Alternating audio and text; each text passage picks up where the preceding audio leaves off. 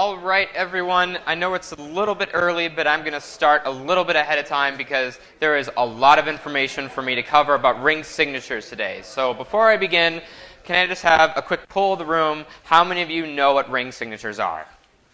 Perfect. So unfortunately, since I have so little time, I'm going to kind of jump right into ring signatures without an initial explanation. There are a lot of other resources you can use if you want to have an initial explanation about ring signatures.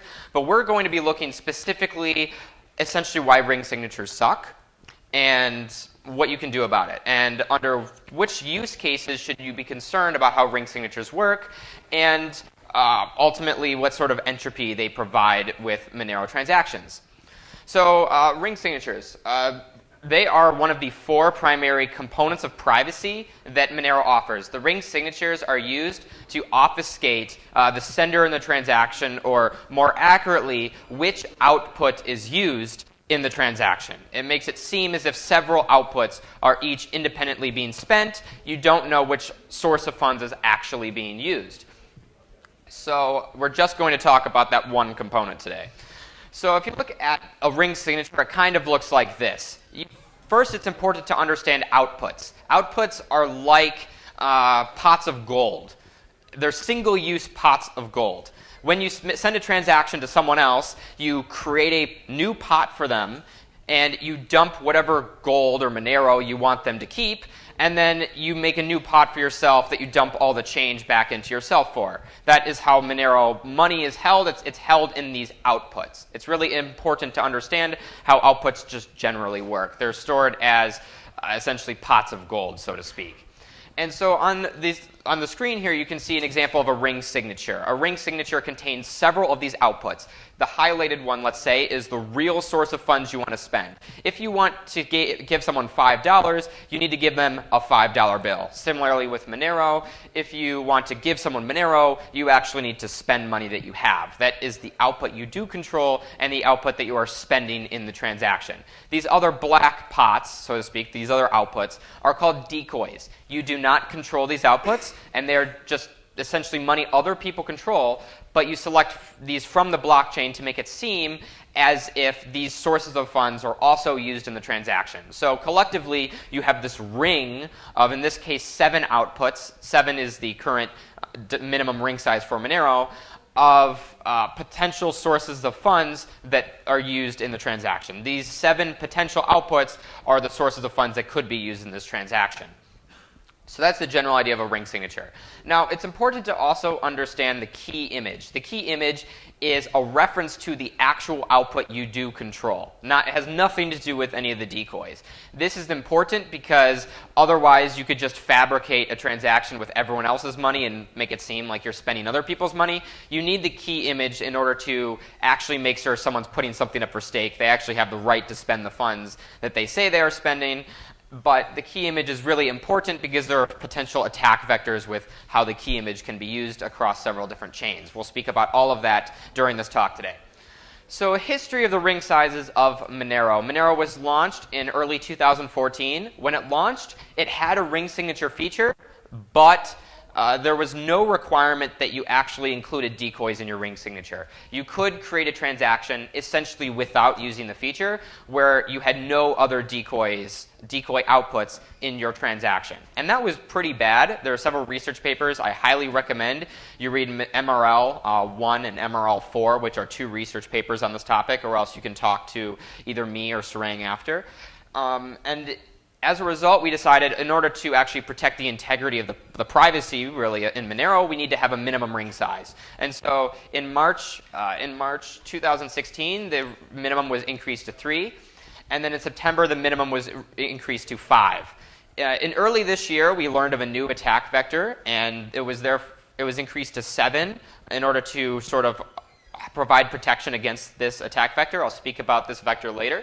And going forward, we don't have a super concrete set plan, so I'll speak about how we weigh the pros and cons and how we decide what considerations are necessary to increase the ring size. So this is the first attack I really want to cover, and it's really critical to understand the idea of a zero decoy attack because every single other one of the attacks essentially it replicates the same sort of effect, but just does it in a different way. So once you understand the impact of how zero decoy attacks work, you can pretty much understand anything else. So when we have the ring signature there, for example, there's 7 outputs in the ring signature. 6 of them are decoys. In Monero's past, you could create transactions without any other decoys. This is an example here. Suppose you had a ring with just this one decoy. In this case, there's absolutely no ambiguity. You know that this output was spent in that specific transaction. So if my ring size 7 transaction included this output in my ring signature, you would know, since that output was known to be spent in that other transaction, it could not have been spent in this ring signature. So instead of having an effective ring size of 7, you're now down to an effective ring size of 6, because this one output is known to not possibly be a real one. It's known to be a decoy. And if you repeat this process for several other, if you repeat this process for the other 6 outputs, you then are able to determine, okay, well, now that you know that none of the other decoys are the real one, you know that they are actually decoys, you're able to know that the output that you sent in the transaction, the real money you spent, was actually spent in this ring. And this is where the chain reaction effect comes in. So even though your transaction used a ring signature, since your ring signature was compromised, it actually negatively impacts other transactions which use your output in their ring signature. So as an example here, you have another ring signature, and one of the outputs that they selected was one of yours. It is known, since this output is known to be spent in the transaction on the left, it is known as a decoy for the transaction on the right. You know it is not a convincing possible output that realistically could have been spent. So that's the general idea of the zero decoy transaction. In effect, it's a mechanism to attribute outputs as known to be spent in other transactions in order to ultimately learn more and ultimately break down the ring signature so you know what real output is actually spent in these transactions. So going over a few other potential attack vectors. This is something that we just essentially discovered earlier this year. It sort of came out of nowhere. Airdrops were all the rage earlier this year, and someone decided that Monero is a pretty big coin. I'm just going to do one for Monero. And we're like, oh, that actually has a potential for a lot of damage. And I don't know of anyone who hypothesized this ahead of time. So we sort of had to adapt to this sort of situation.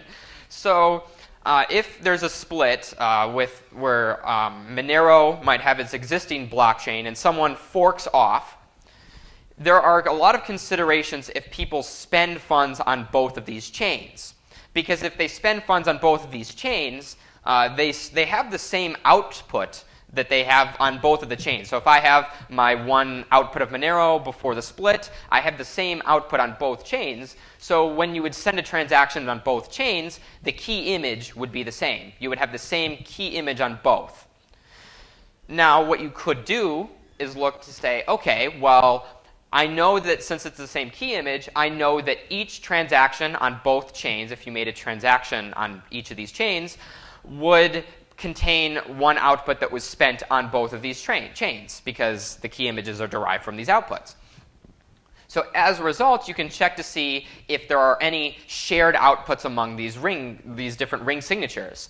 And you can see here, for example, that there's one output that is shared. They have the same TX10 output on both, but all the other ones are different. There's no other overlap in these outputs, so you're able to say, okay, since this is the only possible output that could have been spent in both transactions, I know to eliminate all of the other ones here. And therefore, you have a situation where, since you have the same key image and only one match of the output, that you're immediately able to tell which output is actually spent in this transaction. If instead you use a tool that have been developed in the meantime after we realized this was a potential attack, you could create two transactions on both chains with the same exact ring signature for both. That way, you're able to compare the key images. The key images are the same, but there are several matches of these outputs. All of these outputs are potentially spent on both. Now, it's important to remember that if you are spending transactions on two chains, that you increase your attack surface. Because if on either of these networks, one of the outputs is known to be spent in a different transaction, it reduces the ring size for both of these transactions. Because if for a fork of Monero that it's known that one of these outputs is spent, that also impacts your Monero transactions. So it's a really important consideration, and we're luckily able to understand the attack a little bit better now, but this is something we really needed to address. Luckily, this is a tool that is enabled by default. As long as you're using a recent fork of Monero, if there are recent forks, they should include this functionality out of the box. Speaking to another new consideration, the idea of public mining pool data. For the sake of providing transparency to the miners who mine Monero, the miners prefer to know when the pools mine blocks, and they prefer to know when they receive payments in order to have some transparency for the pool so that they know there's a lower chance of corruption from the pool stealing their hashes or stealing some of their Monero. And this is fine from that perspective, but unfortunately, since a lot of transaction data is public, it actually increases, it makes a situation where many of the outputs that they touch might degrade the integrity of these outputs so that you would know that they could not reasonably be used in other transactions. So here's an example for Support XMR, which is a common Monero pool. And they have a list of all the Coinbase blocks that they mine, and they have a list of all the payments that are made. Unfortunately, you can use both of these pieces of information to determine, okay, well, they mined this block. They have this Coinbase output that was generated.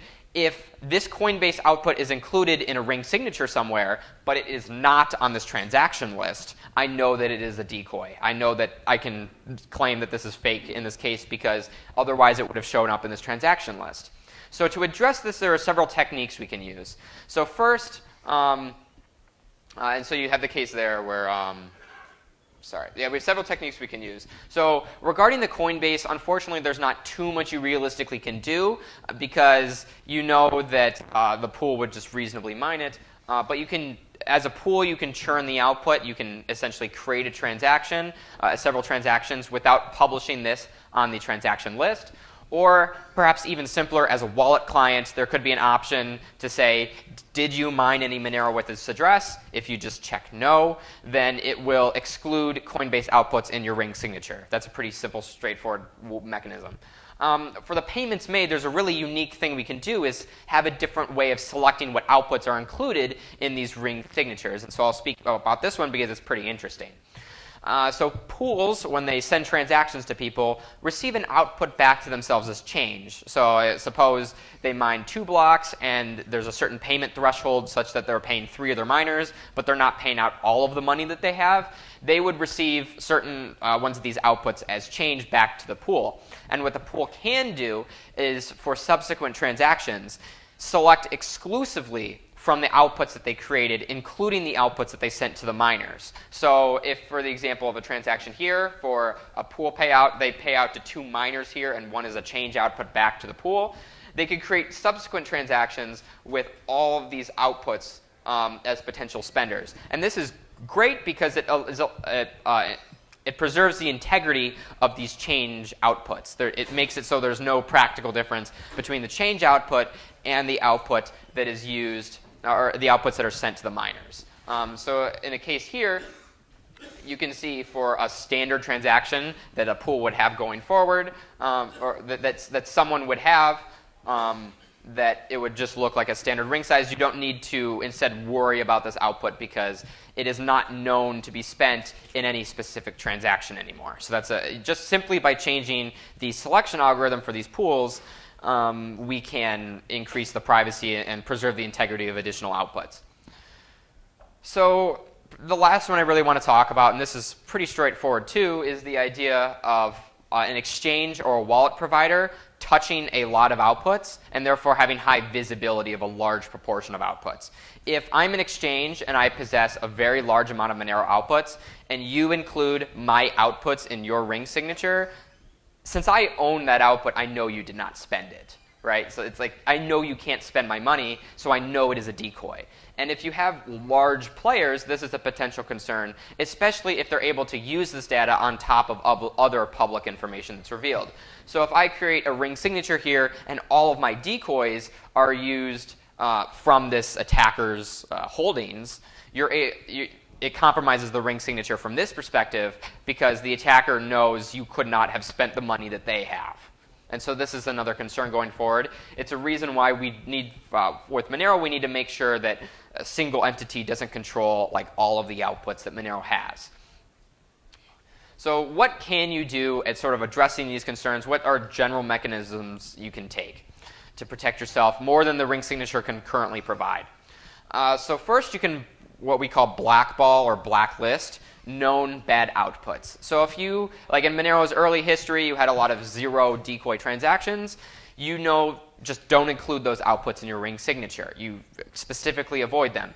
There is a tool that has been built out so you can do the same thing for two different chains. You can point the tool at the Monero blockchain and a different fork of Monero and say, look for any issues with the key images, the key image reuse, and it will blacklist outputs if they are known to be spent in either of those transactions. And so this is generally just something you can do. Most wallet software will include this. It's currently not intuitive. It still takes additional effort from you to actually use, but generally it's best if you don't accidentally include money that you already knew could not have been a plausible spend for you to make. And so you could use the blackball list to exclude anything. You can include anything in this list that you want, but generally you should include the zero decoy transactions, which are no longer an issue with Monero, so it's unlikely you would select them anyway, but you can still blacklist them. You can blacklist the identical key image issue I just explained earlier. You can blacklist public pool data, so if a pool has an API, you could potentially use that to blacklist certain items. And then if you know that like large wallets and exchanges have a certain output list, which is highly unlikely, you could blacklist these. Unfortunately, this is probably going to be private information you would not have access to. Another thing you can do is called churn. And I don't want you to look or think too much into the actual entropy here. That's kind of a best case scenario. It's not exactly realistic in each case.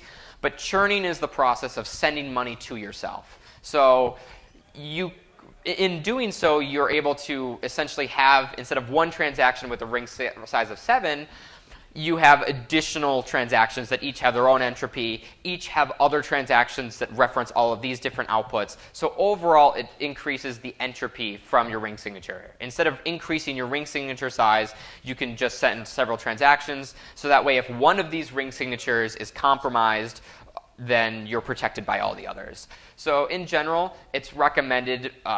These numbers are still essentially being ironed out. We don't have a lot of definitive research here.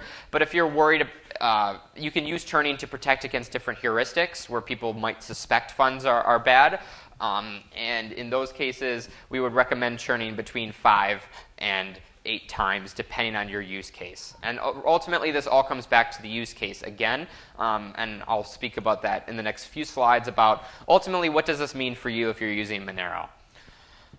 And then, so finally, make sure that you spend during good times. Unfortunately, you won't necessarily always know the answer to this, but essentially, if you know that it is a bad time to spend Monero, you should try to avoid it as if possible. So if you know that there's an upcoming chain split for Monero, you should hold off spending funds shortly before or after this chain split, because during this time period, there's a higher likelihood that a higher proportion of outputs would be compromised. So you should try and avoid these certain scenarios if possible. But like if Monero was under attack right now, you would not necessarily even know that, right? So it's hard to, you can only do this for things you already know of, right? So let's talk about the different types of linkability that is available with how these outputs are connected to each other and what you really can do about it. So first is the idea of linking subaddresses and transactions.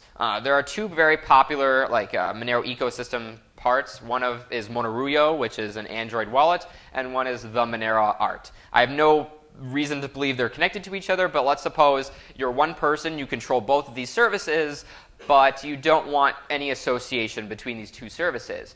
With Monero, you have a mechanism called a subaddress, where you can publish an address on both of these different websites. And ideally, since there's no link between the subaddresses at all, that it would keep these identities separate.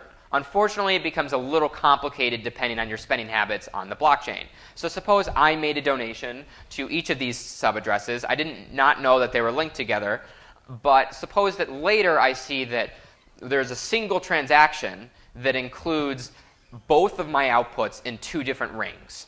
That would be highly suspicious because it would be incredibly unlikely to happen by chance. It would be unlikely for one transaction to contain both of these outputs. And so this is a situation that is like a big concern with subaddresses, because we tell people that this is a good way to keep your identities private, or the different addresses private. But depending on how you use Monero on the blockchain, you have plausible deniability, but you might still look suspicious. And so there's several things you can do. In general, for this sort of case, I would recommend keep the funds sent to each subaddress separate, and you need to churn each subaddress funds separately. And if you don't want to use subaddresses, it might be simpler just to use two completely different Monero wallets entirely, because it might be easier to keep those outputs separate and churned. So if I receive 5 payments to Monero and someone receives 3 payments to Monero Art, you should churn each set separately. Just make sure they don't touch each other. Make sure there's additional entropy before you put these funds back together.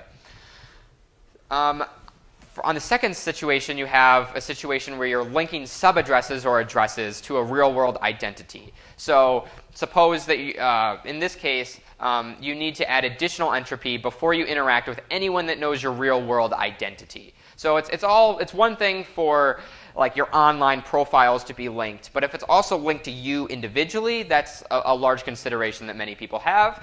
And in that case, especially if you're sending funds to a KYC AML exchange, you need additional entropy before you send funds to an exchange if you don't want any suspicion of the funds coming from you. So you should churn before sending funds to these exchanges, because it will provide you with additional entropy, additional possible sources that these funds could come from, rather than just the standard ring signature. And then in the most extreme case, you might want to say, every single output I touch should have no connection to any other output. And ideally, you're like, okay, wait a minute. Isn't this essentially fungibility, right? That every output is not connected to each other, there's no past history. And you're right that ideally, under like a perfectly fungible system, it would have a situation where every output is completely independent. Unfortunately, that's just not the case at the moment. With Monero currently, you have fungibility through plausible deniability, not through protection against every heuristic. So it still is possible that certain outputs might appear more suspicious than other outputs. And so this is a big consideration you have, and it's something to really keep in mind when you're spending Monero. So in this extreme case, you would have to keep every output separate and add an entropy for each of these outputs independently, which would involve churning each of these outputs independently, which is a lot of work, but it's required if you don't want any sort of on-chain connection or any reasonable on-chain connection between any of these outputs. So what are some of the challenges that we have for increasing ring size in general? So first, there are real costs to increasing the ring size. We can't just make a ring size of, I don't know, 1 million for every transaction, because although that would be great for privacy, you wouldn't really need to worry about any of these concerns anymore. It's just not practical. There are real costs in verification time and real costs in transaction size. And each of these also leads to a cost of additional fees in sending the transaction. So we need to specifically weigh all of the benefits people have from the increased ring size of privacy in Monero against these real costs. So technically, from like a really strict level, the higher ring size is better. If you're able to increase your ring size, strictly that's better. But when you're specifically trying to weigh pros and cons, it's much more effective if you're able to tie these considerations to specific use cases. So for example, with ring size 7, that was selected specifically to protect against the chain split potential attack. That was a specific threat model that we had in mind, and so ring size 7 was selected for that specific purpose. If we were to further increase the ring size, we should similarly justify it in a similar way in order to say we're increasing it for this reason because it has an actual impact that people have. So in summary, we covered 4 different ways for ring signatures to be compromised. We considered several considerations for the heuristic tests, ways for money to seem more suspicious than not. And we covered some of the best practices for using Monero's ring signatures correctly in a variety of use cases. and we cover the challenges of increasing Monero's ring size. If I had more time, I would talk about the difficulties of Monero's selection algorithm and many other components that go into ring signatures, but ultimately the bottom line is that ring signatures are the weakest point of Monero's privacy. Unfortunately, they're the only system we have at the moment that provides a sort of trustless privacy for hiding the sending output, and hopefully we can move to a different system or find additional benefits in order to further increase the entropy set for all transactions with Monero. And so bullet proofs are an example of an improvement that we have. We have a real opportunity to reduce the verification time, the transaction cost with Monero. But ultimately, even with these improvements, we still need more in order to protect Monero against these sort of heuristics that might come up. So that's all the information I had. I know it's a lot. I was jumping right into it. We have the standard Monero information on there. More specifically, that's my email in case you need to reach out to me with any additional questions. I'll be around. Again, Sarang and I can answer a lot of other questions. I'm going to check on time real quick. I have a few minutes. I have about 7 minutes for questions, so I can take those now. But I appreciate speaking kind of the big concerns with Monero's ring signature mechanism. Yes? Instead of the ring signature. So the reason zero-knowledge proofs were not chosen, so one, Monero started before zero-knowledge proofs became a big thing, and two, it's not a trustless system. So you still need to have a trusted party to provide the entropy for that system. No one in the Monero community feels comfortable providing the initial setup required to have this system. So if to have like a ZK snark implementation, you need to have a specific group of people that create this entropy, and you need to make sure that they destroy this entropy, otherwise destroy this essentially toxic waste, as it's called. And if they don't, then they can produce money out of thin air, and there's no way to detect that. So with Monero, we don't want that obligation. We want to say, okay, this is what we can do without you having to trust that the Monero team can print money out of thin air. And this is currently the best scheme that we realistically have. Yes?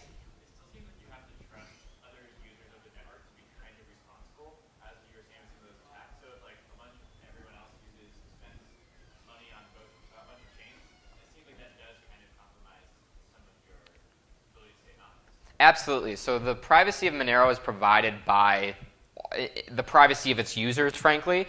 And I think this is most clearly evidenced as Monero had an opportunity for you to send a zero decoy transaction. And at the time, some 70% of transactions did not use any decoys.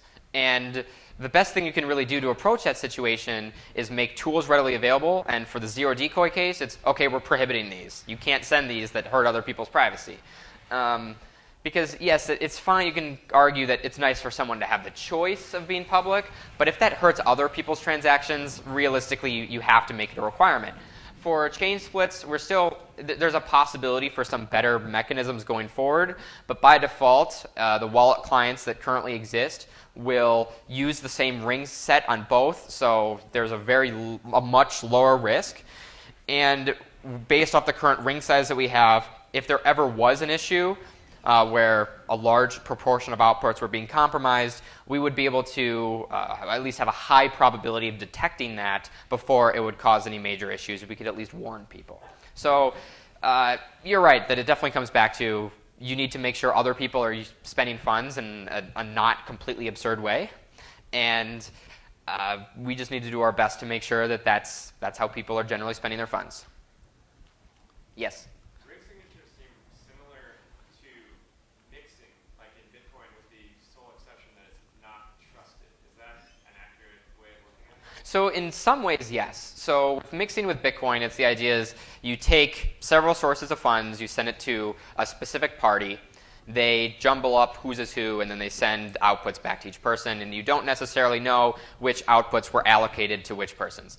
For Monero, it's similar in some ways because you make it seem as if you're spending other funds. The ring signature is most similar to a mixer. The big difference is you don't need to trust a person to provide this functionality.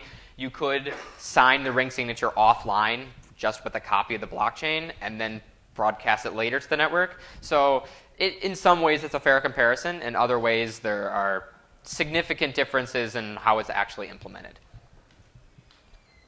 Yes?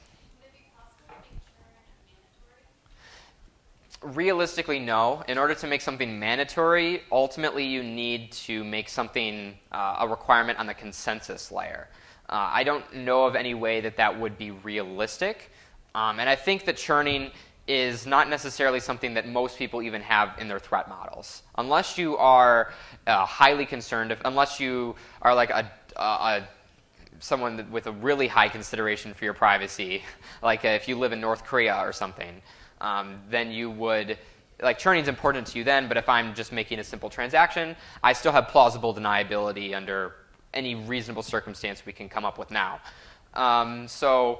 The reason we can't really make it mandatory, though, is because churning transactions, by definition, or like they look exactly the same as any other transaction, and so you can't really force people to make transactions necessarily. That's the sort of requirement it would take.